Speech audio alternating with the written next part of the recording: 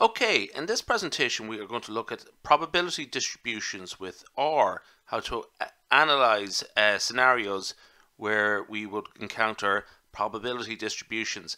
In this particular example we are going to look at the Pareto Type I distribution, and this is an insurance example. The claim severity for an auto liability insurance coverage is modeled by a Pareto Type I distribution. Just to remark upon that there's other types of Pareto distribution, with a shape parameter alpha equals 2.5 and a scale parameter theta equals 1000. The insurance policy coverage pays up to a limit of 1200 per claim, 1200 per claim. Now this is important. So if the nominal claim value is 1150, the insurance policy will pay the full amount. But if the insurance policy claim is 1400, let's say, that you will only get 1200 from the insurance company, and you have to recover the cost of the other 200 yourself. So what we're going to do is, using a seed of 1, 2, 3, 4, what we're going to do is simulate the nominal value of 50,000 such insurance claims. So we're going to use the Pareto distribution to randomly generate 50,000 observations with those parameters. And the question is, estimate the expected insurance payment under the coverage for one claim. So what we're going to do is first off look at the Pareto R package, okay, capital P Pareto, and this is essentially an R package that helps us with the make analyses and so on with the Pareto distribution. The author is Ulrich Reigl. I hope I pronounced that correctly. So I'm going to install the package and load it up, library Pareto.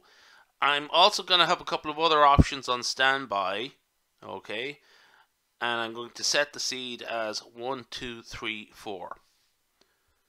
This is the command in particular that I'm going to use, R Pareto, small r capital P Pareto, okay, and this is a simulation of the Pareto distribution. So essentially what it does is it generates random deviates of the Pareto distribution.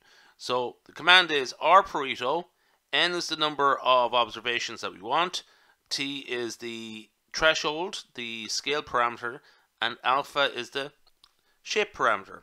Okay, so the Pareto alpha. Now there's also a thing as the truncation, which we're not going to look at in this particular presentation. It's handy to know about, but it's not actually relevant in this case. The truncation is a different distribution.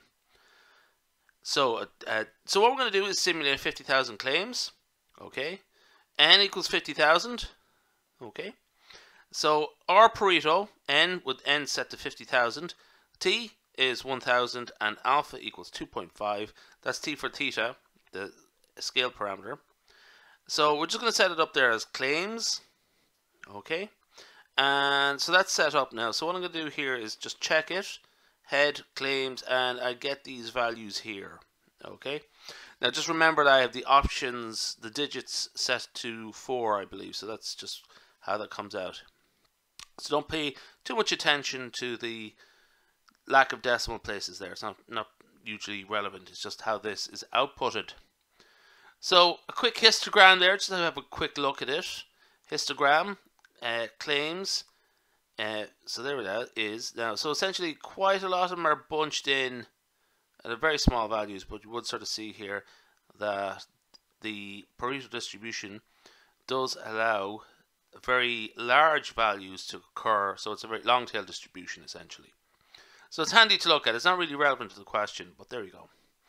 So estimates based on the simulated data. So according to our 50,000, the mean value is 1,664, and the variance is 1,701,183, and if you want the standard deviation is 1,304.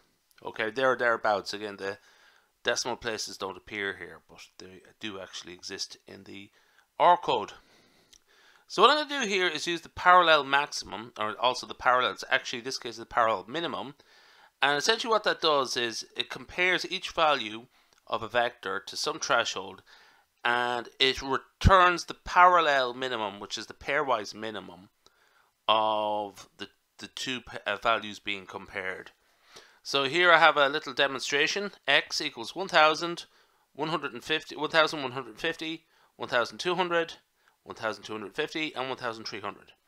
So the parallel minimum of x and 1,200 will return the actual values where they are less than 1,200, and if they're greater than or equal to 1,200, we get 1,200. That's exactly what we need in this situation.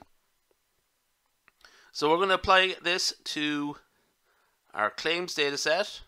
Okay, P-min claims 1,200, and the mean therefore is a question we're being asked: what is the average claim? And according to this data, it's 1,160.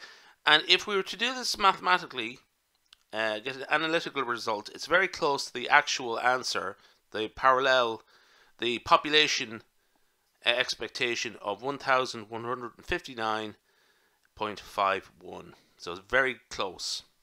Anyway, so let's just go back here and see what the star of the show was, or Pareto, from the Pareto or package. Okay, excellent. And P-min was very useful as well.